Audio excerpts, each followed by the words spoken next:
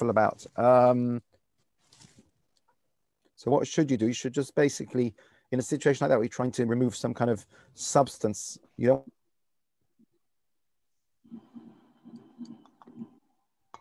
want to basically press it, because that's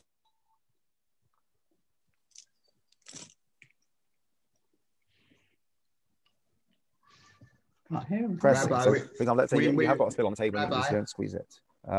we of lost course, most of there's that. a separate issue of if you put a liquid paint. Yeah. You keep Losing stopping and starting, Rabbi. Oh gosh. Okay, 1 second. Is that better? Oh, what just happened there? Yeah, we just missed a lot of what you said. Okay, I'll try again. Right. So say you spilled something thick on your table. I don't know, you've got a thick tomato soup or something you're having, right? Or I don't know, ratatouille or something like that, and you've spilled it on your white tablecloth, right? And you want to clean it up on Shabbos. So there's a few issues. One is you don't want to be squeezing, even though you don't want the liquid, nonetheless, you don't want to be squeezing all those vegetables. So if you, for example, took a knife and scraped it all onto a plate, you have to be careful not to press on it. If you took a cloth to clean it up, you have to be careful that there isn't sufficient liquid in there that you're going to end up squeezing the cloth out. And then you've got another problem. If you apply liquid to your tablecloth, you might be laundering it. So basically, don't spill things. Tell that to the children. Yeah, the adults are quite capable as well. Oh, yes.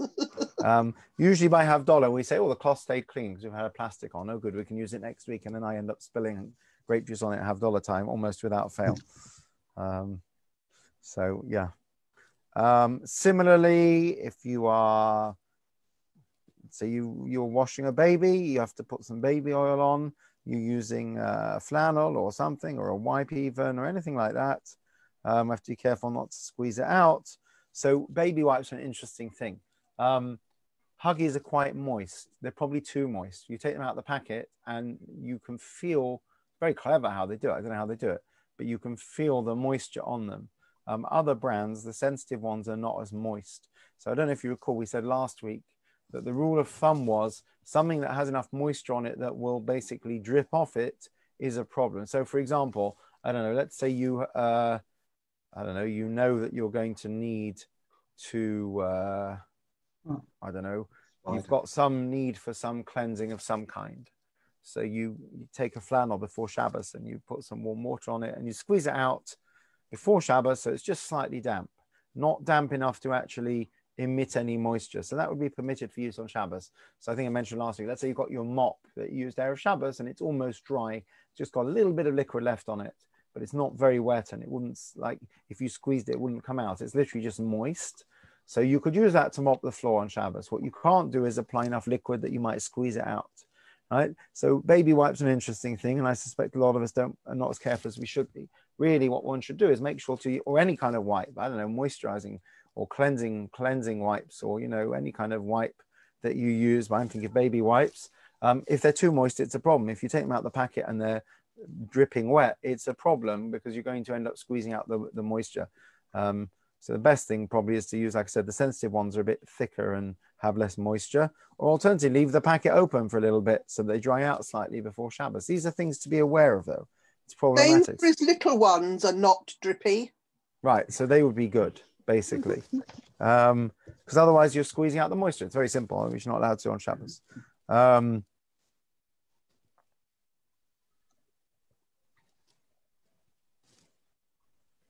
Okay. What about hair? I think we may have touched on this. Yeah. You can't squeeze your hair, so you have to be very careful when you dry your hair that you don't basically squeeze the water out of it, right? If you've got long hair, you kind of squeeze it with a towel, don't you, to get the water out, yes? But you can't wash it on Shabbos anyway. No, but let's say, I don't know, it got wet, you're in the rain, or you had to go to mikveh, which is allowed on Friday night, or you're in the rain somewhere, right? Or someone spilled something, or it's your beard, I don't know, you've got moisture in your beard. So whatever the situation is, so be particularly careful about squeezing out hair, which is one reason not to wash oneself on Shabbos. You have to be careful in general if a person, for any reason, going to mikveh is the obvious one. if you have to dry your hair for any reason, the preferred method that most people will use, and I assume that ladies use if they go to drink on a Friday night, is to pat it very gently rather than to sort of rub it vigorously with a towel. Because the other problem is you can't pull hairs out on Shabbos, because we said previously you can't detach something that's growing, right? That's a malacha. So you can't pull hairs out on Shabbos. So if you use a rough towel, you can easily pull hair out as well. So basically, if you have to dry hair, or your dog, or your cat, or your baby's child's hair, look, what happens when your child gets, you know, sticky stuff in their hair and you have to somehow wash it out on Shabbos? You know, you've got to do it. First of all, you have to use cold water. They're going to love that. And second, you have to be very careful when you're drying it, basically.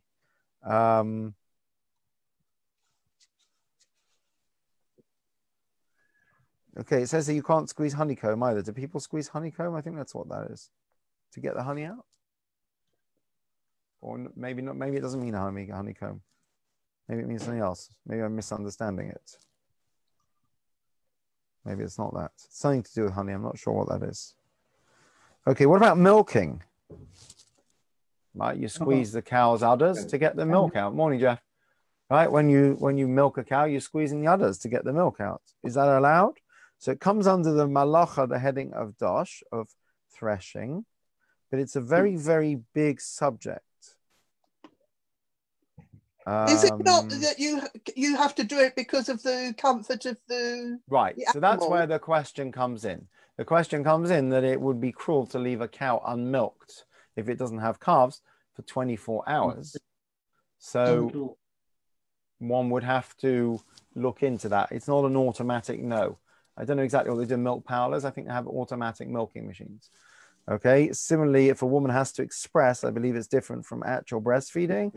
And also there are shilas around expressing milk for the same reason, essentially squeezing out milk, even though it's not exactly the same, but it comes under this heading. But you're right. The issue of milking cows is not. So here's a classic example of Shabbos. You can't say that you can't milk your cow on Shabbos because you'll lose a day's milk. That's the price of keeping Shabbos. What you can say is that there's pain to the animal from not being milked. So you have to find ways to do it. Sorry? Yes, that's no, I don't think the farmer does it. I think they have a machine. So I think the way they do it in Israel is, first of all, they have automatic milking machines anyway. Don't know exactly how it works, but the cow goes up to the machine. It basically, robotics, all very clever, clips on and milks it. If you're on a small farm with one cow, you don't have that. But I believe that if you do have to milk it on Shabbos, first of all, you probably try to find a non-Jew to do it. And secondly, you can't then use the milk. So the milk has to go to waste because it was milked on Shabbos, which is obviously a shame, but that's life. So it's a complex subject. If you happen to have a cow, we can look into the exact halacha. So it's something to be aware of. Milking on Shabbos. It's a problem of threshing as well. Nowadays you can buy supervised milk most places, or you can get it flown in or whatever. That wasn't always the case, and there are many stories of people who went to places that were particular to get Chalav Yisrael milk that went down to local farm and sat and did their own milking, basically. Obviously, they didn't do it on Shabbos. I know a guy who, actually the husband of the person that made the kids' bar mitzvah cakes, one second, called Joe Kay, a guy called Greg Kay. He used to walk Shabbos morning from Boreham Wood at 5 in the morning to somewhere in Hertfordshire to supervise the milking on one of the farms. So I'm guessing that they must have not used the milk in actual commercial sale, but it had to be done for the health of the animals. Iris? Yes? Oh, you just waving. I thought you asked you a question. No? Oh, you're just waving, right. You look like you were putting your hand up. Oh, no, I waved at Jeff and Brenda. All right, okay. You know, if you go to an auction, you can end up buying something that way.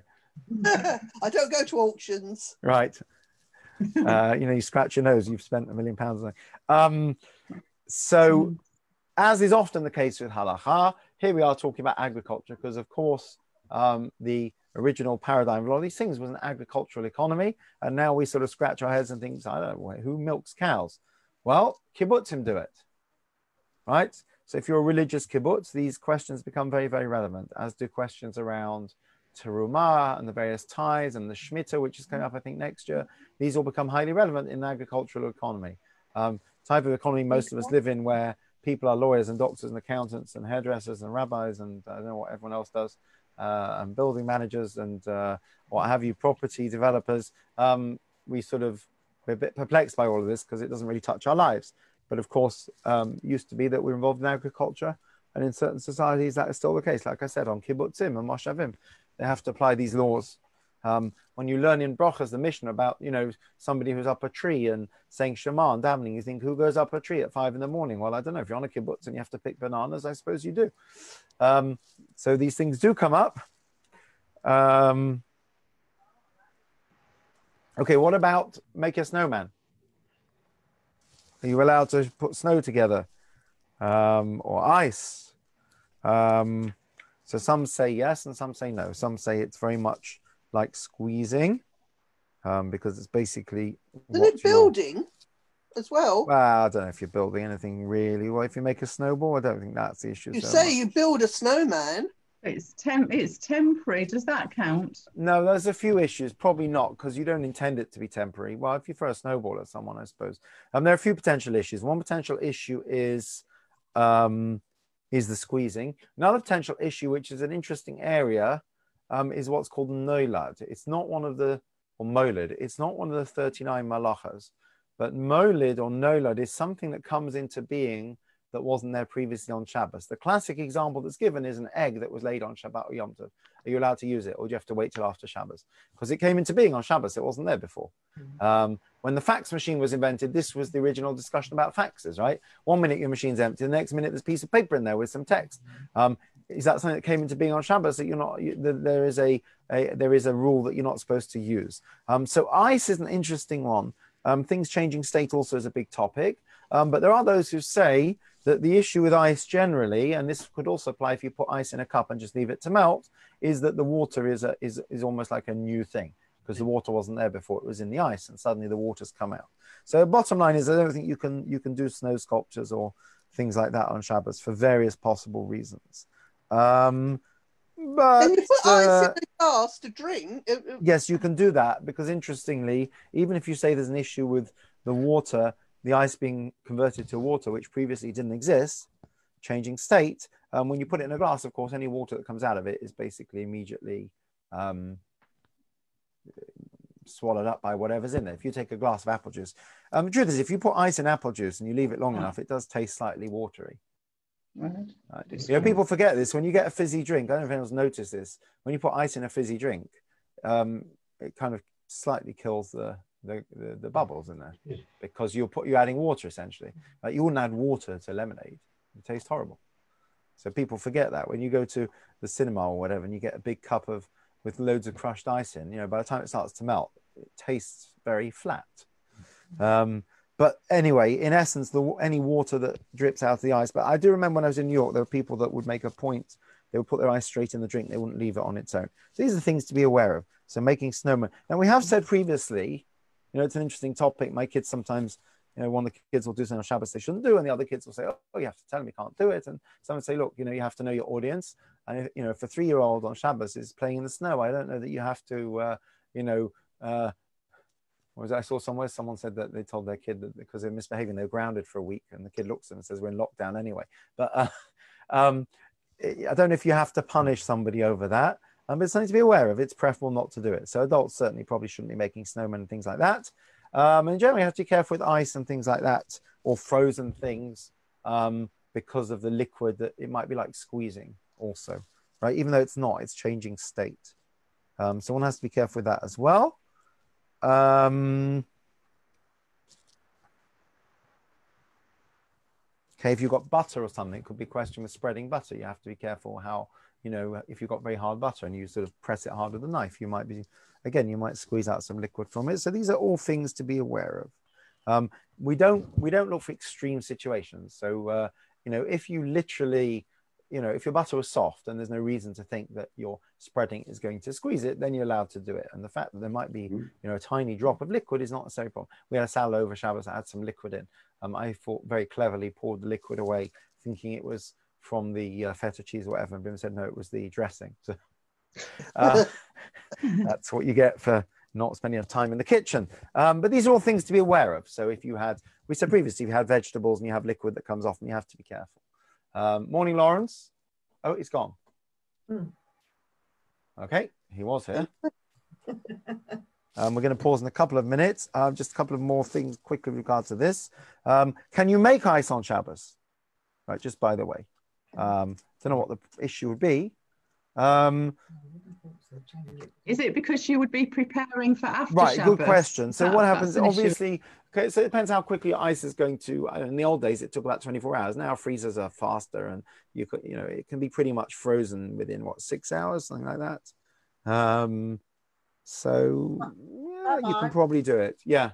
Aren't you changing a liquid into solid? Good question. So is that a problem? We're going to look at that. That's a separate question, which we will look at. Well, you said about changing a solid into a liquid. Yes. So the problem, it works yes, the other way round as well. Right. So we said that there are some that say that's an issue. For some reason, it seems people are more concerned with liquids coming out of solids than the other way around. Maybe because of the squeezing issue. Right? When you put ice in the freezer to freeze, you don't have the squeezing issue. In general, just with regard to freezing, by the way, something to think about, and changing state. So if, for example, Friday night, I don't know, you finished your soup and you've got quite a lot left in the pot and you're concerned, right? Ideally, you should put it in the freezer after Shabbos, especially since if you freeze it now, you're basically preparing for after Shabbos. You're not doing it for now. However, if you're concerned that something's going to go to waste or spoil, then you could definitely put it in the freezer. So no one says you can't put ice cream back in the freezer. Right? If you have ice cream for Shabbos lunch, and you put it back in the freezer. Wait a minute. The only reason you're putting it back in the freezer is so it doesn't melt, but that's fine to avoid spoilage. Okay. But I'm not sure. Certainly after Shabbos lunch, let's say 7 o'clock, say you have a long lunch and you finish, or after Suda, let's say you have Suda at 7 o'clock, you finish at 8 o'clock and you've got some, I don't know, you serve cold meat and kugel and you've got some left. You don't have to put it in the freezer at 8 p.m. You could wait till Shabbos goes out. So aside from other issues, you've got the issue of preparing for after Shabbos, right? Simply taking things out the freezer. You can't take something out to defrost on Shabbos morning for Saturday night, simply because you're preparing for after Shabbos, right? Aside from any other issues, just something to be mindful of generally. Okay, so if you wouldn't look, you're same thing with putting things in the fridge, right? If after Shabbos lunch you didn't put stuff back in the fridge, it would spoil, even though you're not going to use it again. So no one says you have to leave it out. Put it in the fridge to avoid spoiling. You can freeze something to avoid spoiling. What you couldn't really do, ideally, is to freeze something Friday night or Shabbos morning for Sunday or Monday when you could just as easily do it after Shabbos. So you have to be a little bit honest about these things. The whole issue of preparing cuts across all malachas. You can have an act which is not a malacha in any way, shape, or form, but because you're preparing for after Shabbos, you shouldn't do it also, right? You shouldn't say to people in shul that... oh, would you like to come around for dinner tonight? Okay, great. Come round at 11 o'clock after Shabbos because you're preparing for after Shabbos, even though there's no prohibition of discussing times with people, right? It's one that we all find hard to do because you see people on Shabbos and the natural, well, please God, we should see people on Shabbos soon. And the natural temptation is to say, oh, can I meet you at 10 o'clock tomorrow? What time is Noah having his lesson tomorrow? Or what time is the shiur tomorrow? Any of these things. So there is a bit of a dispensation where there's a mitzvah involved for preparing for a mitzvah. For after Shabbos. If our conversation is about what time we're learning or what time we're davening or what time Julian's going to pick up Howard to go to the minyan to make sure we have a minyan, then there's a bit more of a dispensation. But in general, we're careful. So one of the issues with freezing and unfreezing things, defrosting things, besides for anything else, is the issue of preparing for after Shabbos. Okay, we're going to pause there for a couple of minutes. I'm just going to check my presentation. Rabbi, Yeah. What was the word that you said, something that came into being on Shabbat? Right, molid or nolad, like to be born. Missed that. I missed that. Molid or nolad, N-O-L-A-D. Well, it's Hebrew. Or molid. It's like the word yeled or yalda, which means to give birth. So it's something that's come into being, something that's born, something that's new. Some people say that's a problem with electricity, by the way, because it sort of comes out of nowhere. Magic. There are other issues with that. The fax machine was the classic example. Moon. Yeah, the molad, right. Same thing, the birth of the moon. Absolutely. Leida. Shiur, May Leida, right? 9 of the months of childbirth. I think I may have mentioned before. I never saw it again. I wish I kept it. There was an old Haggadah. It was like not Hertz, but it was something along those lines. Sonsino, stunning. I don't know, a very English one. And they obviously felt that the 9 months of pregnancy in Echad Miodea would offend the delicate young minds reading this Haggadah. So it said, 10 of the 10 commandments, 9 are the Jewish festivals. And then it had a footnote Rosh Hashanah, Yom Kippur, Pesach, Shavuot, Sukkot, Hanukkah, Purim, Lag BaOmer, and Yom HaShoah, or something like that. And it's the only time I've ever seen this. Absolutely hilarious, because they couldn't bring themselves to say 9 of the months of childbirth. But Leida is the word there. Yeah. Okay, we're going to pause for just a minute or two. I'm going to go put my kettle on quickly. I'll leave everything open, and we'll be back for some Parsha in about 2 minutes. If you saw my spoiler, today we're going to talk about Mr. Spock. For any Star Trek fans, I know sure that you do. one. All right, don't spoil it yet. Don't spoil it yet. Don't spoil it yet. Okay, back in a minute. Julian. Yeah. He's just going to put the kettle on. That's all right. It's all right. Go on then. Get a suit you wearing, the kettle. Did you get my email? Yes. Good. I wasn't certain whether it Wasn't went certain Can you through. let me know whether what the it link went is, through. please, Jeff? Sorry? I wasn't certain whether it went through, so. Yeah. No, I got the email after I got the WhatsApp. Oh, that was okay. probably why. Yeah. Yes, it But was on the queue. Maybe it queued up. Yeah, There's it's so many emails. yeah, my emails come through in bursts. But if you let me know the link, then I'll put that in. Oh, okay. It's the Shaw's The link. shawl link. It's the Shaw's. What, Rabbi Wallenberg's one? Yeah. Yes, the one you're on now. With the same password? Yes, the Yeah. one you're on now. Yeah. Yes. Okay, fine. Yes, yes. All right. And Okay. tell me something, Julian. But when we get the Shaw letter, and it says that, can you press the link from the Shaw letter to get on? What Shaw letter's that? The Shaw newsletter that comes through. You know I what don't know. Lynn sends out every Friday morning? Yeah, but Brenda, Can you yes, press the link on that? yeah, you can. It works. Yes, Brenda. It does. It does work. It So- does so- work. I tell you why, because Ronnie Kemp has rang up and he wants to, they're not very good with computers. So if I tell him to press that on the Shaw Link. newsletter, he should be able to get on. Yes, you should be able to. I'm not sure of I don't think it's on the newsletter. What was the question? It is. It is, Julian. It is. Isn't it on the thing that the rabbi What was your question? sends out called What's On at WFUS? Oh yeah. Yes. What are you looking It for? might be that one. This is confusing me, I can't. Jeff was asking about Ron Kemp clicking on to watch Jeff's bar mitzvah, Right. which is on your Rabbi Wallenberg personal Zoom page with this, presumably with this When is it? password. Sunday evening. Sunday evening, 6:30. Well, I meant to rename it. Is Sunday coming? Yes. Yes. Yes. But anyway, is that Rename it. in the What's On at WFUS that you send out? Is there something you can click on to just get Yes, that there is. link? So Right. if they go to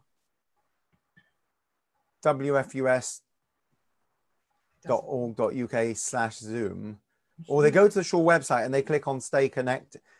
Does he have email? We can send him a link in email. That's probably the easiest. Yeah. Rabbi. Right. I'm going Well, to. It's for older people that can't, that don't. I know. Right. Not Okay. really au fait with all this. Yes. Yeah. I'm going to just. You know, Yeah. Rabbi, you know when you send the link out, when you Yes. send the link out, can't you just touch that and then it goes straight So through? you can sometimes. Right, I'm putting in the chat now, and I'll email it to Jeff and Brenda as well. This is a direct link. When you click that link, you don't need a password or anything. As long as you have Zoom. If you don't have Zoom, it will install it, and it should take you straight to this room. I've just put it in the Okay. chat there. Okay, I can email it to you as well. Okay, let's get our PowerPoint out. Hopefully this. Yeah, I want a word when we're finished, Rabbi. Yeah, Morning, sure. Stanley. Won't be long. Sorry?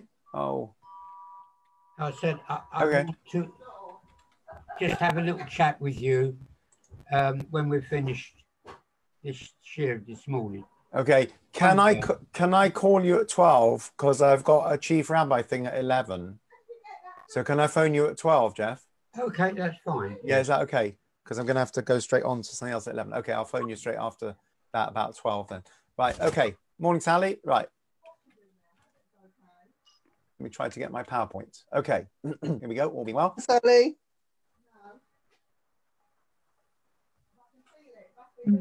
So, hope it's not going to crash. Usually does, but.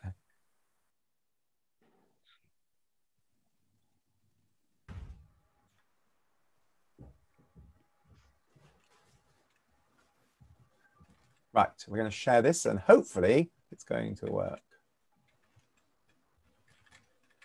Here we go.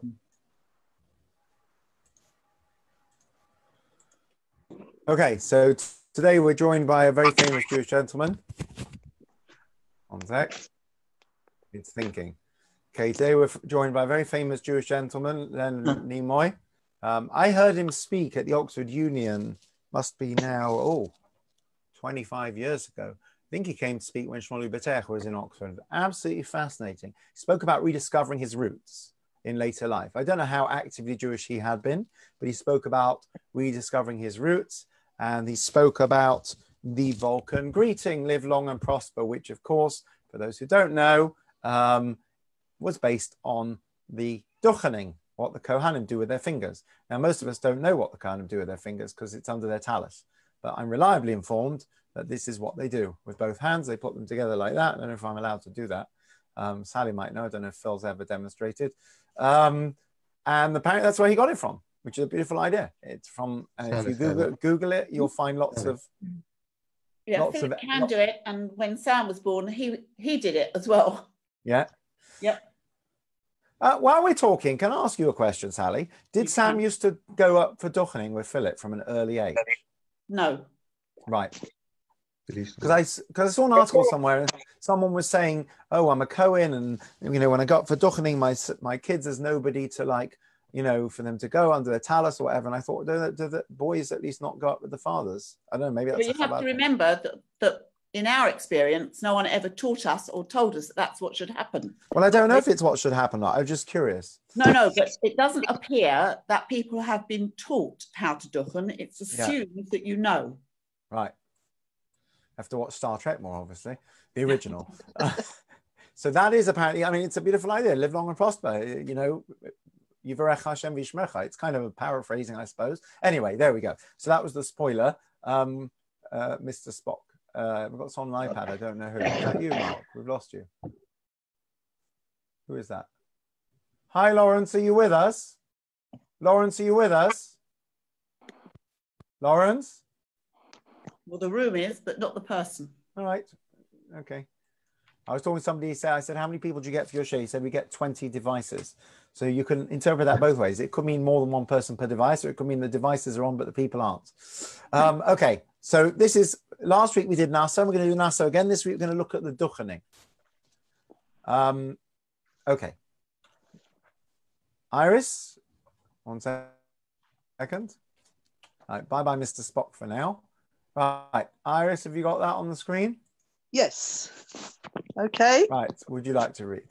Again, same as last week. Funny that.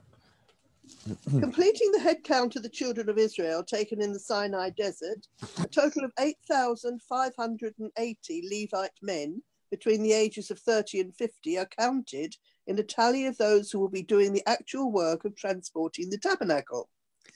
God communicates to Moses the law of the Sotar, the wayward wife, suspected of unfaithfulness to her husband. Also given is the law of the Nazir, who forswears wine, lets his or her hair grow long, and is forbidden to become contaminated through contact with a dead body. Right, that's what we spoke about last week. Yep. Aaron and his descendants, the Kohanim, are instructed on how to bless the people of Israel. The leaders of the 12 tribes of Israel each bring their offerings for the inauguration of the altar. Although their gifts are identical, each is brought on a different day and is individually described by the Torah. Okay, thank you very much.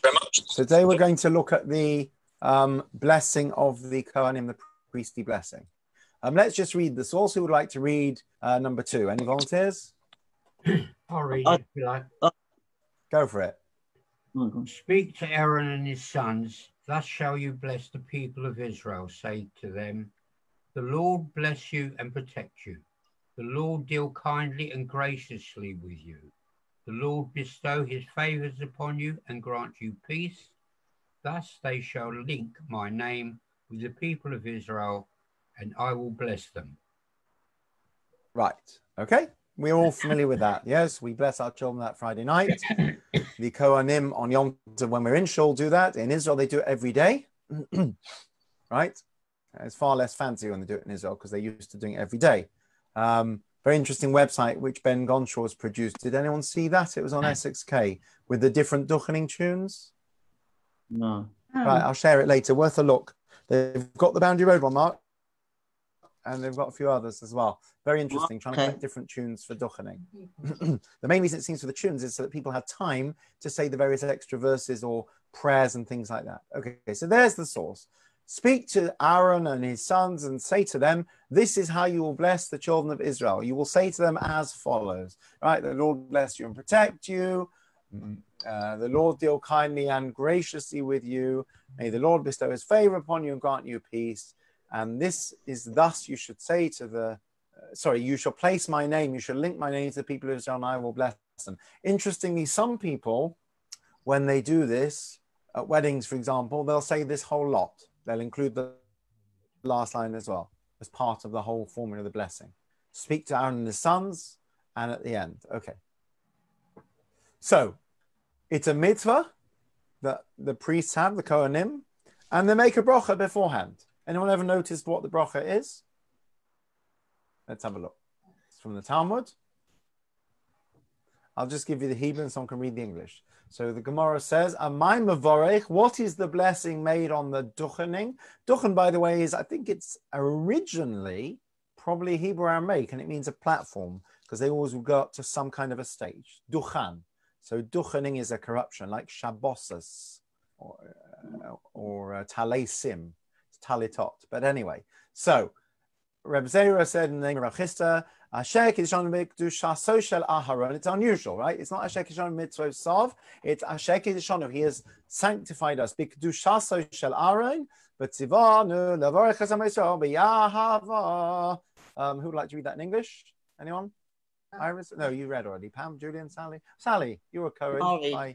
The Gemara asks, what blessing do the priests recite before the benediction? Rabbi Zaira says that Rav Hista said, blessed are you, Lord, our God, King of the universe, who has sanctified us with the sanctity of Aaron and commanded us to bless his people Israel with love. Okay. So a few things, by the way. Why is this given to the priests? It's not given to the prophets or the kings or the rabbis. It's given specifically to the Kohanim. And why this unique form? It says, Levarech Esamo Yisrael, to bless the people of Israel with love. In love. Through love. Okay? There is a famous question whether a mitzvah requires kavanah, right? So, for example, I always give the classic example. I don't know, let's say I decide to go stand outside Labushri on Sukkot with my lulav and esrog and bother the people coming and going, not bother them, obviously say, would you like to do a quick mitzvah? And someone very grumpy comes along and sort of, I say, would you like to bench lulav? No, thank you. I don't do organized religion. Well, go on. It'll only take 30 seconds. No. Oh, all right. Just to get you out my hair. And they sort of, say the bracha through, gritted teeth and shake the lulav, nearly break it. And later on that day, I get a phone call from that person. It's someone I know. We'll call them whatever. Well, based on the book of Ruth, there is a character in the book of Ruth called Almoni. And we're told that's not actually his name. It's basically the nice way of saying anonymous. So we find actually, if you look in, for example, in the Gabbai book, when it wants to say someone's name from Misha Berach, it says Pei ben Pei, and Pei is short for Ploni. So Ploni is not a real name. It's the equivalent of Anon, A-N, what is it? A.N-O-N or whatever. So we'll call him Ploni. So Ploni phones me up in the afternoon and says, Rabbi, I'm sorry, I didn't mean to be so disrespectful this morning. I was just having a bad morning. I just lost my job and things are going wrong for me. And, I'd like to come around and shake the lulav again. I'll do it with more respect this time. And of course, when he comes to do it, he's not going to say the bracha. Why? Because he's already done the mitzvah. Even though he did it in a very shambolic way, you did the mitzvah, right? If you give someone money for tzedakah, whether you do it through gritted teeth, whether you do it reluctantly, whether you do it with love, the fact is you did the mitzvah. So do mitzvahs require kavanah? We had this with the Omer just now, right? You're not supposed to say, hey guys, tonight's the 10th night of the Omer if you haven't yet counted. So it's a whole debate whether mitzvahs require kavanah or not. Generally speaking, we say that whilst kavanah, which means the right concentration and the right meditations and the right intent, is always preferable, it's not necessarily compulsory. This mitzvah, though, it says you have to have love. There's a component of the mitzvah is to bless the people with love. Why does it require love? Right? And in fact, obvious question, I'm surprised that someone hasn't asked it yet. What do we need these kohanim for anyway? Why can't God bless us directly? What do we need human beings to be our intermediaries for? And what does it say? He says, let them link my name to the Israelites and I will bless them. So what do we need them for? It comes from God anyway. So we need to see something actually happening. Right. Very interesting. Okay. I don't know if anyone gives that. That's actually really, I really like that actually. The optics of it. So Tangible. Get a blessing from. It needs to be tangible. I like that actually. Yeah. So visual aids. I'm not sure anyone says that actually. It's a really interesting point. I want to just focus on the word love for a minute because it's interesting. I hope it's not a secret, but I'm not going to name a name. But I was involved in a situation where somebody unfortunately was sent to prison for a couple of years, and he happened to be a Cohen. And the nature of Jewish communities being what they are, most people, I think, if you get sent to prison, even it wasn't an open prison, actually, it was quite an unpleasant prison, but it was for fraud. If you get sent to prison, I think duchening is the last thing on your mind. But for the people left behind, including some of this gentleman's close friends, the moment he got sentenced, the first thing on their minds was, well, we're not going to let him duchen anymore. I said, well, he's going to be in prison for 2 years, so I don't think you're going to... Oh, well, you can't duchen. And anyway, a whole debate. When he gets out, can he duchen or not? So we didn't deal with it straight away, but as he came near the release, it became a question as to whether he could duchen or not. And he was absolutely adamant that as a Cohen, he had the birthright to go up to duchen. It's an interesting discussion. One of the reasons that if a Cohen doesn't want to duchen, we politely ask them to excuse themselves is because it's not becoming either for the Cohen or for the rest of us to deny the Cohen his right to go up to the front and duchen. So if he doesn't want to do that for some reason, better he should slip out of the room than be in the room. And it's disrespectful to his station almost. Right? Be like, you know, if the chief rabbi came to something and said, I don't want to sit at the front. So they might say, you know what, Chief Rabbi, if you're not going to sit at the front, people are going to say, we disrespected you. It's almost better that you should just watch it on Zoom or whatever. You know, if you're going to come and sit in the back, people are going to say, we got the Chief Rabbi to sit in the back, right? Even though we didn't. Pharisaian again. Yes, absolutely. Right. You have things like that. I'm always very conscious of this when Mayor Selaznik is here. Right. You know, he has a long-standing connection to the community. He's a very eminent retired rabbi. The first time he was here for Shabbos, when I think his mother was ill or when Rafi was ill, I said, look, you're going to come sit at the front. He said, I really don't want to. I'll be a backbencher. So I think in my sermon, I made a point of mentioning that something to that effect, that people should realize that we had offered so that it doesn't look disrespectful. But from the other side, I know for myself, sometimes you're quite happy not to be made a fuss of. Anyway, so this chap was a bit of an awkward one. So he was absolutely adamant that he's a Cohen, he has the absolute right to duchen. The general feeling seems to be that you can't tell a Cohen he can't duchen. You could say to him, this, I don't think it's a very good idea. But there is one interesting angle, which I discussed with the Dayanim, and the angle was this angle of love, right? It doesn't generally say that the person that reads from the Torah, or the person that, I don't know, opens the ark, or the person that does Hagbah, or the person that reads the synopsis or the announcements, or even, I don't know, does the wedding service, has to be somebody you actually like, right? It just says they have to do the job, have to lead. Interestingly, there's a few places where popularity becomes an issue. One is the chazan for the Yomim Noraim. Every year we learn the halachas beforehand, and one of the halachas is that somebody who will not be pleasing to the congregation shouldn't go up and serve as a chazan. Somebody who's going to foster ill feeling. They may have a beautiful voice. They may be an opera singer. They might do the most sweet and meaningful and deep davening imaginable. But if, for example, there's somebody in the crowd that there's a broigus with that's going to cause ill feeling, or somebody's going to leave because of it, somebody's going to walk out, or there are people who are going to have ill will in their hearts towards this person, then it's not desirable. So we find the same thing here. It says, and we'll see why, that they have to bless the people of Israel, but ahava, with love. So the question is, whose love is it? Is it the love of the Kohanim for the people? Is it God's love for the people? Or is it, right? Because it says, with love, whose love is it? Or is it the people's love for the Kohen? So there is a halachic view that because the Kohen has to bless the people with love, if the love ain't there, they're not feeling the love, as they say, then the Kohen shouldn't go up. So if by the Kohen going up, someone's going to walk out, that's not love, right? That's hatred. So there is an angle to this mitzvah. So if somebody marries out, they're not, and they're a Kohen, they're not allowed to duchen. But they might be because they've fallen in love, if you like, with the wrong person. Why are they denied sharing? Different kind of love. Because a Kohen has to stay within the tribe. Look, anyone who marries out, strictly speaking, has sanctions. We've relaxed them over the years. We've become more tolerant. But the Kohen, it's an absolute. If the Kohen does that, he abandons his station. So that's the simple reality. He makes a choice. Who made that decision? The Torah says. The Torah speaks quite clearly about the Kohen, that Kohen says a Kohen has to marry Mizera Yisrael, from somebody who's from the tribe. The truth is we all have to. Yeah, Pam. Rabbi, the sound went funny.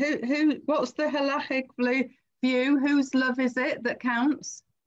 No, we don't have an answer to that, but on the basis that the love might be referring to the Kohen's relationship with the people he's blessing, then if they're not feeling the love, right? Sally's asking about a different type of love and out marriage. The simple reality is, and this is where the most tolerant of rabbis can't really bend, is it's quite clear that a Kohen that does certain things loses his status. I mean, ask about marrying divorcees, never mind marrying out. I mean, that's far more painful for certain Kohanim, obviously.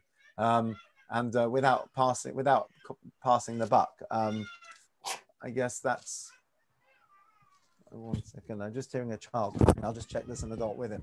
Is somebody with him? Yeah, okay, right. I guess somebody's with him. Okay, just checking, right, okay.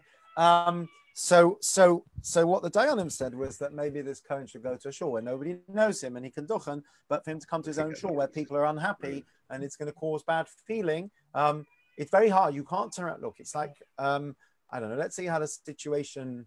We've had similar situations, unfortunately, happened in Boreham Wood with a certain person that ended up in prison. A different story. Somebody walks into shul and says, I don't know, it's my son's bar mitzvah today, and I have an absolute right to an aliyah. And the Gabbai says, you do have a right to an aliyah. You're right, because it's your son's bar mitzvah. But because you, I don't know, you're convicted molester or fraudster, people don't want you getting called up in our shul. The person says, well, here in the Shulchan Aruch, it says I have the right to be called up. And the Gabbai says, can you be a mensch, please? And can you just leave? And the person says, I'm not leaving, it's my right. Yeah? It's like, these protesters in America. I saw a great quote. I'm not talking about the Black Lives. That's a terrible issue in itself. But before that, there was a great quote, which is such a Trump kind of thing to say, although he didn't say it. Some guy somewhere says, I refuse to go into lockdown because I ain't doing COVID-19. Innocent until proven guilty, right? So this guy's worrying about his constitutional rights. Meanwhile, we're trying to save your life from getting infected with a deadly disease. It's not about guilt or innocence. People have a certain misunderstanding of things. I had a story many years ago and I still don't know what happened exactly, but there were two sisters, and evidently there'd been a falling out with the two brothers-in-law, and it did affect sisters' relationship. It sounds like they kept it under wraps, but it was always just beneath the surface. So one of the two husbands died relatively young, I think early 60s, quite. He had cancer for a few months and he died. And the widow, who was quite distraught already, got in touch with me and said, I'm telling you now, if my brother-in-law comes, there will be a scene. If he comes to Levi, there will be a scene. I do not want him there. He didn't get on with my husband. He had nothing good to say about him in his life. I don't want him there. I think the Frasers was dancing on his grave. Okay, look, the widow doesn't want the brother-in-law there. So what do? You phone up the brother-in-law, say, please don't come. What's the problem? This guy had a yacht of his father that day. And he wanted to go to the grave of his father's grave. And he decides that, so I phoned him and I said, look, I've got a situation here. I said, I don't know who's right and who's wrong, but I do know I don't want a scene that'll be to everyone's detriment. He says, well, it's my father's yacht. I have the right to visit my father's grave. I said, okay. I said, could you possibly go at a different time? You have to go at the same time as this Levaya. I said, I don't want to see you embarrassed or anyone else embarrassed. Well, it's my right. No. Anyway, in the end, to his credit, he didn't come. The interesting thing is apparently he'd not visited his father's grave on the yacht site in about 20 years. So he suddenly got it into his head he's going to do it now. You know, you're dealing with this kind of thing. It's very hard to ban people from things.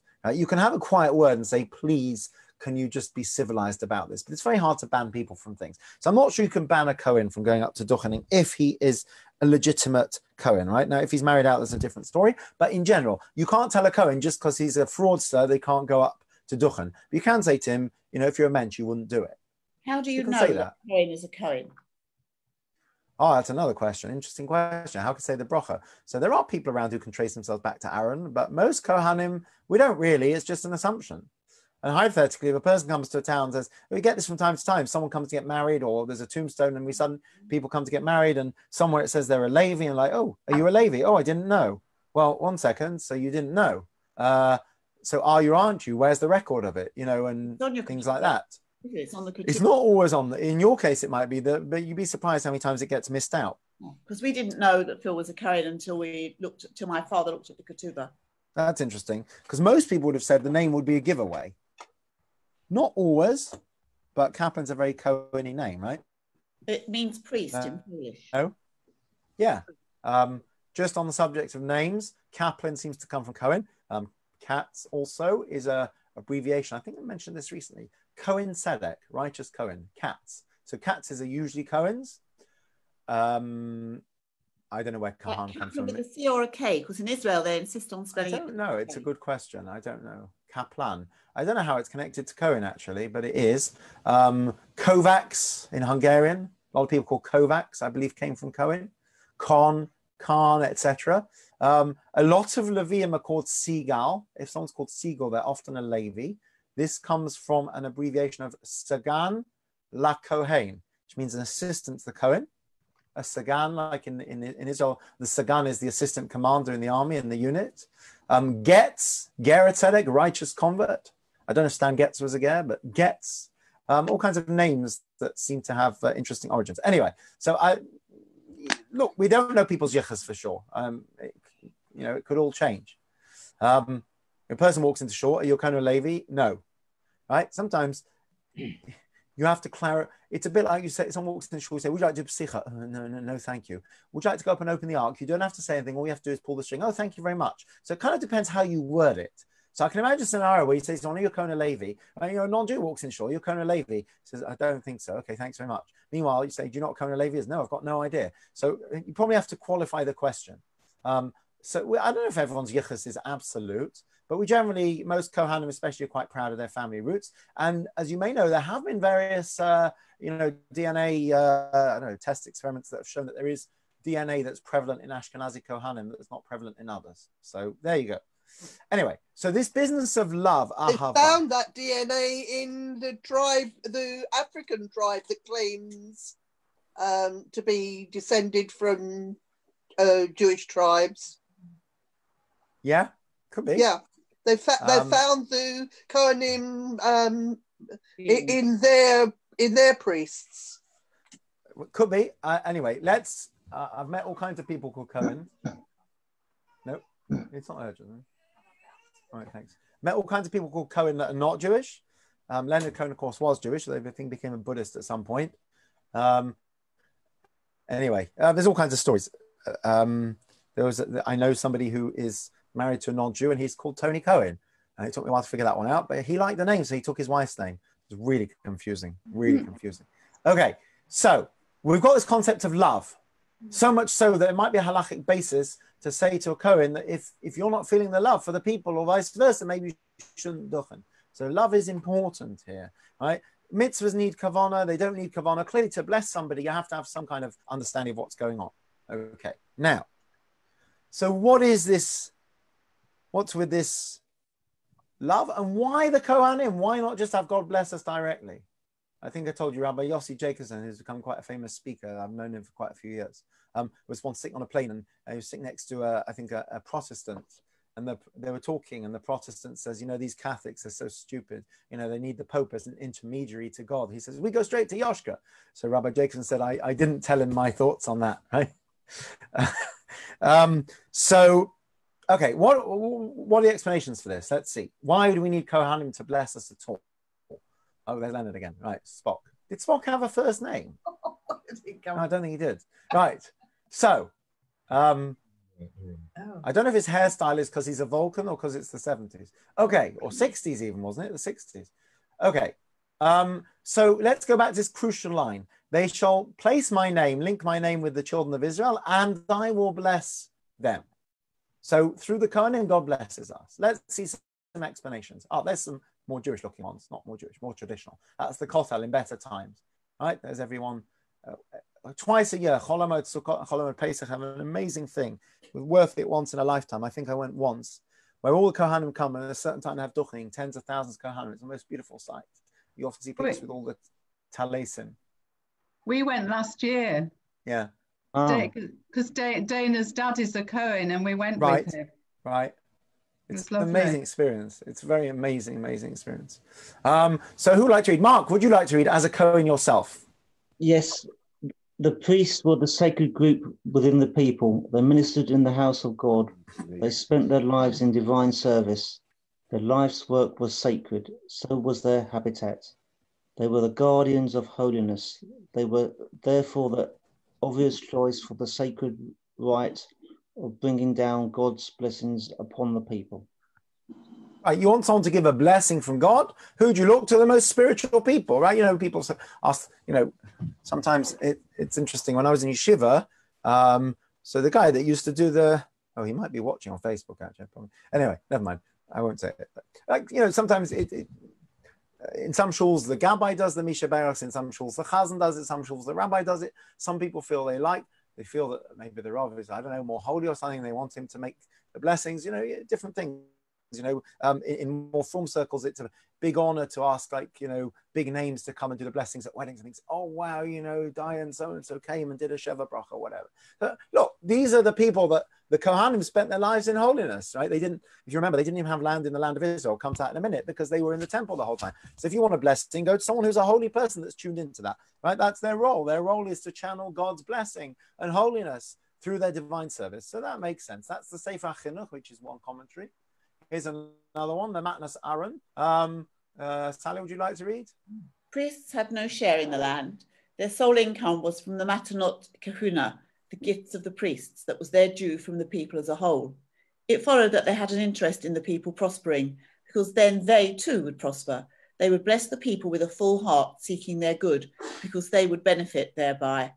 Interesting. Ulterior motive. Like that.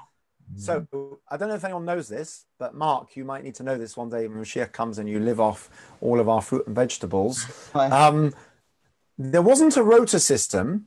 You could choose which Kohen you gave your tithes to, right? Which opens up, I suppose, for some favoritism and bartering. So the Matnas Aaron says that they wanted to bless the people, they should prosper, because the people prospering means the people will bring them more fruit and veg, basically. So self-serving reason. Wouldn't they do it because that's what they wanted to do, not because of the reward? Okay, you know, it's like anything, isn't it? You know, we say, you know, do people do things for ulterior reasons? And even if you have an ulterior motive, but it's a somewhat, you know, noble one, you know, it's an interesting question. We just learned in the morning the halachas of testimony. So a person who is considered biased is not supposed to be a witness. So at a wedding, we always say, you know, you can't have relatives and so on. So I once had a wedding. The only person there that was basically observant and not related to anyone was the photographer. So I asked him if he'd be a witness. He was very nice about it. Mr. Kalati, some of you probably know from Edgware, Adrian Kalati, very nice man. So he was very nice about it, and it probably affected some of his pictures, but he became the witness for me. And I happened to be chatting to Diane Gelly about something else afterwards. I don't remember how it came up, but Diane Gelly said, we discussed whether you're actually allowed to use a paid officiant or paid agent, I can't think of the word, contractor at a wedding, because the witness has to be somebody who, if something's wrong, say the ring is not the right value, or they see a problem with things, they're prepared to say, this is not good. Now, somebody who's getting paid to be the photographer at the wedding, that's not really going to work very well, is it? You know, there was a case a few years ago with one of those tragedies in Israel with a wedding hall or something. I think it was in Israel or in America. There was a wedding hall. There was a terrible tragedy. I'm not even sure if it was a Jewish wedding. Anyway, the story was that the photographer who was being paid to cover the event took pictures of the, I don't remember what it was. Maybe it was that I think, oh no, I'm sorry. I'll tell you what it was. There was a wedding and there was a terrible traffic accident outside. So the wedding photographer took some pictures of the accident and ultimately sold them to the press and made a lot of money. It's not very nice, I know. Maybe it was some famous celebrity. I don't remember the details. I don't know if it was a Jewish family, but whoever was making the simcha sued the photographer because he said, we contracted you to cover our simcha and we agreed that any pictures you took, we paid you a lot of money for the rights to those pictures. And that includes the pictures you took on the street during our simcha. And the photographer said, no, it was completely different. I wasn't part of the contract. I don't know who won the case. It was an interesting case, very sad case. But anyway, the photographer doesn't want the wedding to be abandoned because then he's not going to get paid probably. Everyone's going to, you know, especially if he gets paid on the night. So the question is, can the photographer be a witness? Can the rabbi be a witness? I don't know if all rabbis get paid. I generally don't get paid for convents' weddings. People sometimes give me a gift. But let's say you're getting paid. So interesting, it seems in halacha that the one person they don't worry about is that even if the Rav is getting paid for the wedding, the assumption is that he will rise above that and he will do the right thing and he can be a witness. It's interesting. So even though, yes, he might be getting paid, nonetheless, we assume that he's also doing it for the right reason. So I guess with the Kohanim also, you know, of course they're going to benefit from the people's bounty, but at the end of the day, they want the people to prosper. So even if it's a slight ulterior motive, it might not be the end of the world. That's a bit cynical. The man of Aaron is a bit cynical. Here's another interesting idea. This is from Vayikra. It's after the consecration of there's some Kohanim like we might see. There we go. A couple of guys there with their hands under the talus. I don't know when the picture was taken, probably hopefully during the week. After the consecration of the tabernacle, it says, Aaron lifted up his hands towards the people and blessed them. And then he stepped down after offering the offerings. So the commentaries say this isn't mandated by God. This was a spontaneous, the blessing comes later on for the Kohanim. This was a spontaneous blessing out of his love for the people and his generosity of spirit. And his reward, say some of the commentaries, is that he was given the merit of blessing the people because of his spontaneity. So it all comes back to Aaron and this incident, which I never even noticed. That it says after the consecration of the tabernacle, he lifted up his hands, I guess like that, and blessed the people. Let's see what the commentaries say on that. So Rashi says the blessing he gave the people on that occasion was indeed the priestly blessing like we have in our parsha here. So Aaron gave him the priestly blessing the first time it occurs. Whether God put the words in his mouth, he made it up, I don't know. The Ramban Nachmandi says perhaps the blessing was spontaneous, but because he showed such generosity of spirit, he was given the reward that his descendants would bless Israel in future. We know, by the way, that Aaron loved peace, right? And he loved the created beings, right? So it makes sense that he would want to bless them with generosity of spirit. Interesting idea. So, whose love is it? Whose love is it? Is it the priest's love for us, or is it God's love for us? The Brocha says he commanded us to bless his people with love. Or you could read it as he commanded in love Bless the people. For the priest to bless the people, right? I threw my mother out of the window a towel. Yes? So eats, shoots, and leaves. It's the usual grammatical problem, right? And in Hebrew, like in Yiddish, you can add something at the end that qualifies the whole thing, right? So, you know, this business is probably out of fashion now when the kids would say, I really enjoy school. Not. So in Yiddish, that's what you say, right? Blah, blah, blah, blah, blah, nisht. And you put the nisht at the end and it changes the sentence. Right? Like you say, right? No? Changes the whole positive to negative. So there seems to be an idea that the whole duchening business is rooted not in some technical process. Yeah, the Kohanim are a channel for God's blessings. There's a very beautiful idea that the original blessing came from Aaron, who did it spontaneously out of love, and it continues out of love. So now relevant to our case above about someone who's duchening, who people don't like, this is from the Zohar, which of course is Kabbalistic. It says, I put the large letters, not the Zohar, a priest who does not love the people or who is not loved by the people may not bless. Now, like I said, this isn't halacha, right? I don't think you can bar a priest from entry. Well, COVID-19 might render that, unfortunately. But in general, you can't tell a Kohen he can't go up to Duchen. You can definitely tell him that based on this, he's got no business going up to Duchen if there is going to be this particular problem. Interestingly, I knew a very nice man who I won't name many years ago, not here in this community, really nice man, very traditional, not sort of very full, but very traditional. And he told me that he doesn't like to go up for duchening because back in the old days, he used to look around shul and used to think, I don't like these. so that sorry, right. A lot of people say, oh, I don't feel worthy. So he didn't say that. He said he used to look around in shul years ago and he would see some of the crooks that only came Rosh Hashanah Yom Kippur that would get up to duchen. And he thought, you know, I don't need these guys blessing me. They happen to be Kohanim, so, you know. So I said to him, but you're not a crook. We would love you to bless us. Anyway, he didn't do it. But on the one hand, we say, yeah, but the point is they're Kohanim and that's their birthright. On the other hand, there is this idea. The Kohen has to mean it. There has to be that love. You have to feel the love. Grammatically, the bracha says, Levarich es Israel, to bless the children of Israel, but ahava, with love, would seem to imply it's the Kohanim that have to have the love. Let's have a look at another example of love where it's ambiguous as well, right? Or not so much ambiguous, but it's channeling the love, right? When Isaac summons Esav before his death, right?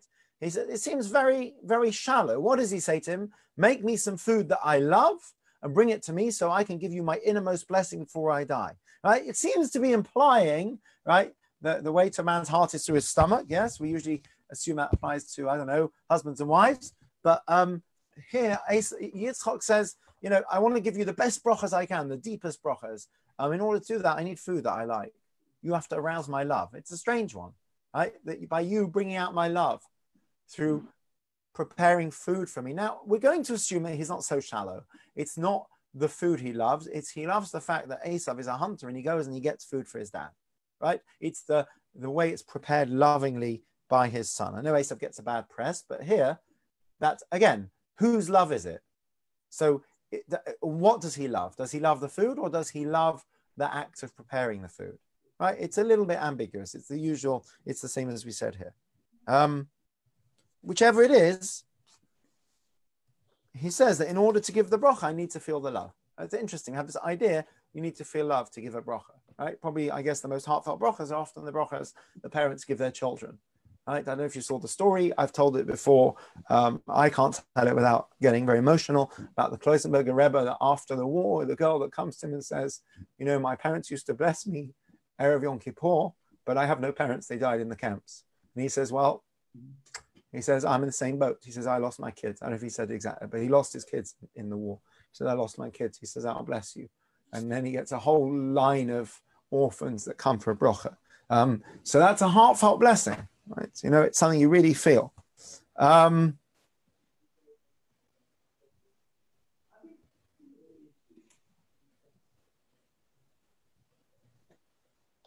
So why is love relevant? I'll ask you another question. If the Kohen is just a channel for God's bracha, right? He's just the kind of megaphone. Right? What does it even matter what he's like? What does it even matter what his attitude is? So that can go both ways. Thank you, dear. Very kind. That can go, go both ways, right? So you could say that since the Kohen is only the channel for it, it doesn't matter. The other way you could look at it is you could say that since the Kohen is the channel for God's blessing, he has to be particularly pure and particularly given over to the task. And if he doesn't feel the love and the compassion, it's not going to work. So Kohen has to be selfless when he gives the bracha. And love is selflessness. Anyone remember how you say love in Hebrew? We just said it. Ahava. Anyone know the root of ahava? I think I mentioned it recently. Anyone remember this? Okay, it's ha. In Aramaic, it's the word have. Ahava means to give. So the etymology of the word love in Hebrew is not romantic, you know, fireworks and thunder and lightning and special effects and, you know, the earth moving and what have you. It's giving, right? Fiddle on the Roof. Do you love me? Do I love you? For 25 years, I've washed, what is it? Ironed your shirts, whatever. Yeah. So love is about giving, right? That's a little bit, doesn't sound very romantic, but love is about giving. So the Kohanim, loving the people means being given over, being selfless, right? That's what people do for love. Yaakov worked 7 years for his love, right? It's romantic in modern terms. It's about giving. It's about selflessness. So that's one way of understanding it. I think that's the last source. Let me just check that. Yes.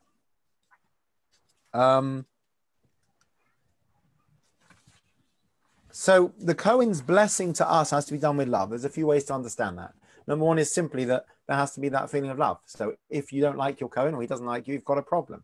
Right? The other way of understanding it is love in the sense of giving, of being given over, being selfless, of being this channel for God's blessings. Right? I also like the idea, so much that we do is based on something that someone did a long time ago. Right? We just celebrated Shavuot because Moshe got the tablets on the mountain. Right? We do certain things because of the golden calf. Right? We do certain things because of Adam and Eve, believe it or not. Right? We don't have original sin in Judaism, but we definitely have certain things. I mean, our whole approach to human modesty and intimacy and shame and embarrassment is tied in with eating from the tree. Right? If we hadn't eaten from the tree, I don't know exactly how that would work with being naked, but we would have a very different kind of relationship with all these things. The fact that Aaron, according to those commentaries, spontaneously blessed the people, whether it was with God's words or however it was, lifted his hands to bless the people, said it's a beautiful thing.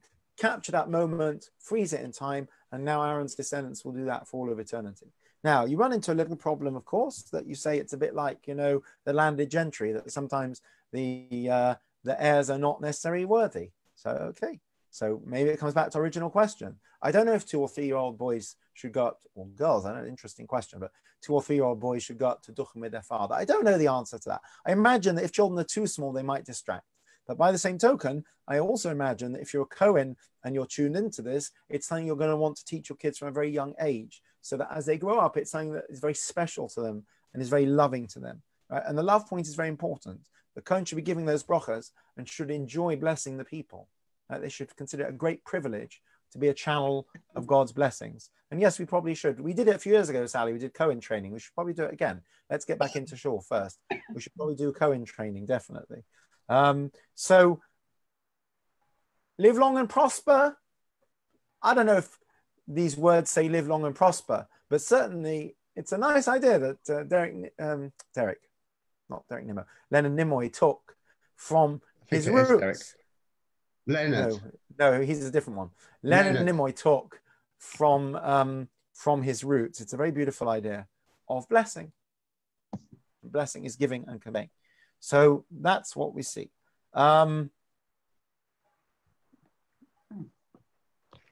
Just looking at something here quickly. So a point we've touched on is that the Kohanim, what did they do? They served the people, right? They served in the temple. When you went with your various offerings, the Kohen basically did it for you. They had no property of their own. They were reliant on the people for all their food and their gifts. And basically they were servants, right? They were servants. They were in service. So the other point is, if you want an example of, people talk about, with royalty, they talk about, the idea of service, right? Joking aside and controversies aside, you have this kind of, it's interesting. We start talking the Tanship about Malchut, and you have a pyramid, and it's either at the top or the bottom, basically. So on the one hand, royalty are, when you're royal and you're elevated, you're at the top of the hierarchy. On the other hand, you serve. The Kohen serves us, and yet is in a position of authority. A Rav serves a community. We use the term serve, which implies servitude, and yet we say also an authority figure, right? Service industry. It's interesting. So if you want an example of love and devotion, you look no further than the Kohen, who serves the people. So I think that touches on what Sally said, which is, I think, is very, very, it's not mentioned explicitly in the commentaries, but I think it's also a very good point, is it's very nice saying God blesses you. I want the optics of having someone standing in front of me wrapped in a talus. It's all mystical. It's, it's quite, I mean, I don't know how people react to duchening because I'm usually under my talis. I know my wife finds it extremely emotive. She really misses it when we don't have a Kohen or when we don't have duchening. You know, she's really, really. We were always told that you must turn around, that you must not look towards the. Let's talk about that. Let's conclude with that. That's a good thing to just end on. If any other questions, we can talk about them. But so this is so. I thought it was disrespectful to turn your back on the Kohen. Yeah, but let's talk you about should that. look down and not look at Let's them. talk about that. Correct. I don't know why we don't look at the Kohanim. I think it's to do with the great light that's shining and whatever. It's the revelation and so on. It's they're connected to God and we don't want to see it directly. I'm not even sure the reasons for that. I should look it up. But you're not supposed to look directly at the Kohanim, right? It could be also humility when someone's giving you a bracha that you sort of you look down. Which gave rise to, right? What's the word for a custom in Hebrew? Hook. Yeah, or another one? Minhag, yeah? Minhag, yeah. Yeah. And nahag in Hebrew is a driver. So nahag means to drive or to behave, right? Hanhaga means behavior. So minhag is how you behave, a custom, something you do. So there's a famous thing. It says the word minhag, mem, nun, hey, gimel, has the same letters as the word Gehinnom, which means hell in Judaism, right? Not the Christian hell where you're eternal damnation, but the Jewish one where perhaps for up to 11 months you have to suffer a little bit. Anyway, so why? The answer is because sometimes you have a custom which ends up basically destroying something which is more important. So people say, oh, because, listen, people in families will fall out over a minhag, yeah? People probably get divorced over minhag, right? It's silly. Rice on Pesach is a minhag. Don't get into a family fight about it. Yeah. The famous story with the covering of the challah. Everyone knows the story of the Chafetz Chaim, right? The Chafetz Chaim, who wrote the book about Lashon Hara, was very big on how you speak to people. So famously, why do we cover the challah Friday night? Because we're not making the broch on it first. We're making kiddush. So out of respect to challah, to not embarrass the challah, we cover it. So the story goes, the Chafetz Chaim was in a certain town, and there's a very wealthy gentleman that had the honor of hosting the holy rabbi for the Friday night dinner, and they're in shul, and as they're walking home, he's saying, it's so good you're coming to us. We're the most strictly kosher family in town, and we're so careful, and we're so from, and we're so this, and, we're so holy. And it's going on the whole time about how from they are and how kosher, and it's so good you're coming to us because you can't trust anyone else. Anyway, they get home, the table set beautifully, candles burning, silver, gold, everything, set for a king. The one thing is that there's no cover on the challah. And the guy starts yelling at his wife, you stupid woman, what are you doing? And we've got this great rabbi, and he's going to think we're such ignoramuses. He's not even going to trust our kashrut now. And what's going on over here? Oh, you silly woman, I can't trust you with anything. And the Chafetz Chaim says to him, why do we cover the challah? He thinks, oh, no, now he's testing me. He says, so we don't embarrass it. He says, aha, and your wife? Right? It's a famous story. I believe it happened. So, it's priorities. So a minhag is great, but be careful, because sometimes a minhag. So here we have a classic example. People have this beautiful minhag that you turn around during duchening. No, you shouldn't turn around. You shouldn't have your back to someone that's blessing you. You're not supposed to look at the Kohen. So you put the talus over your head, or you look down, or you hold your machzah up, but you don't turn around. But it comes out of a mistaken idea. But it's a classic. That's a classic example of a unfortunate custom that is fundamentally flawed. I'm sure there are others as well, but that's the one that springs to mind. That's a good bit to put in a booklet for Rosh Hashanah. Yes. Appropriate behaviours. If people are going to be in shul, even. Well, even so, I have mentioned it from time to time. There was a time when people were being a bit noisy for duchening, so I got up and I said, this is an auspicious time of blessings, when we are getting these blessings, and we should really stop and think about what's happening. So a guy was actually a Cohen, came up to me afterwards and said, what's the source for that? I said, I don't know. It's got to be true, though. It sounds good. It's blessings, Respect. And you often they talk about the Levirate blessing or the Levitical blessing, interfaith things, they'll say, or the threefold blessing. Okay, there's all kinds of things. If you look at the words, there's 3, 5, 7 words, isn't that how a haiku goes? No, haiku's 5, anyway, whatever it is. But there's all kinds of dimensions to it as well. But it is very emotive. So we should remind ourselves that it's not the Kohen per se, with all due respect to our Kohen, who is a very holy, righteous man, Mark sitting there. Phil is very holy and righteous, of course. But nonetheless, they're just a channel. They're just a channel. So even if you're not feeling, if I came one day and said, I don't give a sermon because I'm, today I don't really feel like I'm in a position to lecture anyone else. Say, tough, that's your job. You are the conduit for that inspiration. So the Kohen is a conduit for blessings. That's it. And I like Sally's idea that we have to have the visual reminder that, you know, yes, they're God's blessings, but they come through a physical manifestation. Pam. I've just seen a message from Lisa asking a question. Oh, sorry. Right. No, there's just a question about. Oh, good question. Right. Hi, Yes. nice to see you, Lisa, and good luck at work. You work for the NHS, so good luck with that. And thank you for what you do. Good question. Right. Turning your back on the ark. So almost every shul is built so that the rabbi, when he's giving a sermon, has his back to the ark. We have a minhag custom in our shul, which when I first came, I wondered about, and I asked around, and I was told it's a very proper and correct custom that on Shabbos morning, a lot of shuls close the ark when the chazan starts leaving the duchen, the platform in front of the ark. That's called a duchen. In our shul, you notice that what happens is that we close the ark before the chazan does Shema Yisrael. And the reason for that is, I understand, because you're about to have your back to it. So because you have your back to it, we close it out of respect. So I guess having your back to a closed ark is slightly better than having it to an open ark. Look, it's the same in society, right? If you're talking to someone, you have your back to them, it's considered rude. So we try not to have our back to the Sifrei Torah. Now, when I give my sermons, I'm standing like that. I know of a rabbi who, when people had weddings in the shul, would object to the keyboardist sitting in front of the ark with his back to the ark. I don't know if that's such an issue, if the ark's closed, but it is something we're definitely mindful of and we should be aware of. So certainly trying to close it where appropriate, not leaving it open if you're kind of abandoning it. And just this idea. And by the way, also, you'll notice that other than the person carrying the Sefer Torah, many people, if they go up to the ark, will, and when people go to the kotel, they do this as well. And actually, some people do this when they leave shul, will walk backwards. Right? So you take your leave.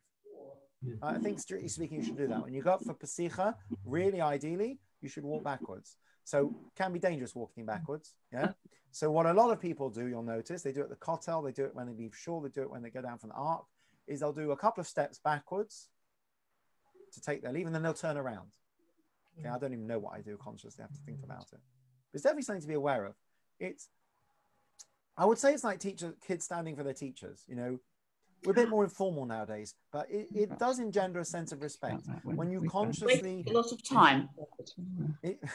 Very interrupting. Oh, the kid standing up. Yes, it's all right. I hear you. But the root of it, which is the idea of respect. So the idea that I was in shul, I went into shul today. I forgot I left the light on over Yom Tov in case we decided to go in and daven in the main shul. I left one light on, and I forgot to turn it off. So I went in last night to turn the light off, and I consciously thought to myself, I've just walked in. So there's another one, by the way, that you don't just use a shul as a thoroughfare. So you'll see sometimes people, if they walk into a shul or a base medrash, they'll sit down and you'll hear them say a pasuk, a verse or two of Torah. So the classic one is Ashrei Yoshrei Veisecha, because that's happy those who sit in your house. So I always learned, I try to remember, if you're just going to close the windows in shul, you sit down and you say a verse of Torah before you leave. So you're not abusing the respect of the shul.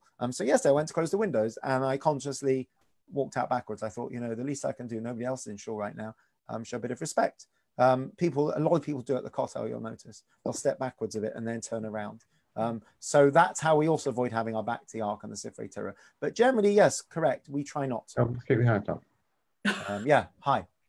Yeah, so this affects Iris, me, Brenda and Sally, because when we go to kiss the Torah. When shul is open and we like to go and kiss the Torah when the ark's open, so should we really take a couple of steps backwards before we go to our seats? Well, or could you just wait a minute? Yeah. We could wait. We could. I don't know how this applies to women because of the mechitza, but I know how it applies to men.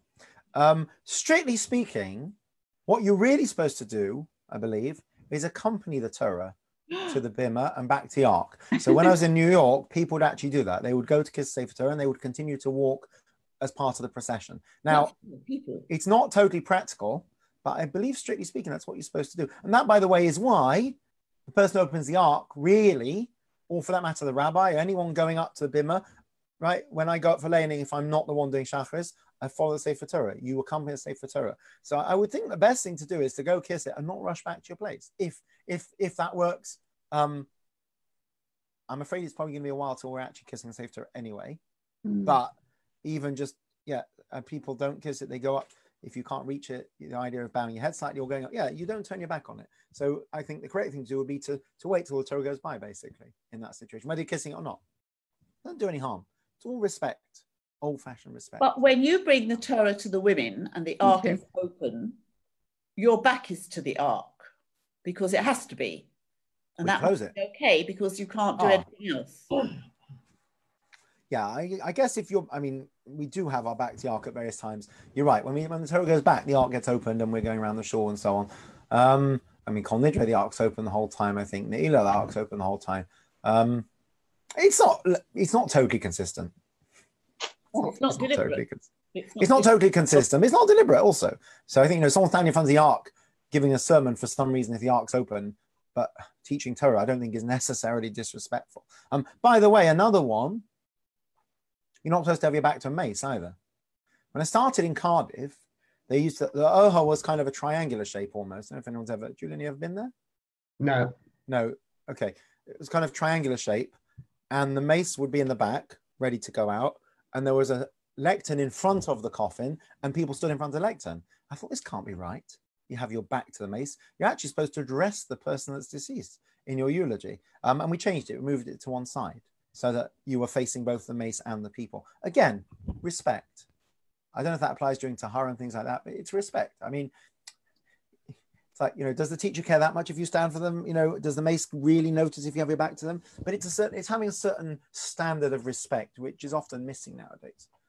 And the schools that do those kind of things, as much time as it might waste, are probably the outstanding schools where the kids still have a sense of respect. I don't know. I can only speak for my boys, that they stand up for the teacher and all that kind of stuff. And yes, the boys are not always perfectly behaved in Hasma, but I definitely see the difference between some of the other schools my kids are in where that's all fallen by the wayside. Anyway, Mark. Yeah, on a slightly different topic, my father wants to know, when he was a young boy in India, there was just a prayer for food, like thank you for the food, and he's thinking that there was just one bracha instead of like many brachas for like for the wine, for the bread, for the fruits. I've never heard that. No. I suppose it could make sense. Let's say you're teaching kids in Cheder and their Hebrew's not so good, that you might just teach them bracha of Shahakol because that applies to anything. I've never heard of that specifically. But you have all kinds of things. There is a short benching. Right. 1 second. Right. 1 second. 8 words, which is mentioned in the Gemara. It goes like this. Brich, blessed be, Rachmana, the merciful one, Elokana, God, Malka, king, the Alma of the world, Mara, master, like owner, the high of this, Pita. Pita doesn't mean pita bread, it means bread. Pita is bread in Aramaic, right? As simple as you can get. When I went on Birthright years ago with about 300 people, one of the rabbis got them to do that benching after actually pizza, as it happens. But we sometimes do it with our little kids because they can't learn the benching. So there might have been things that were taught to children, possibly.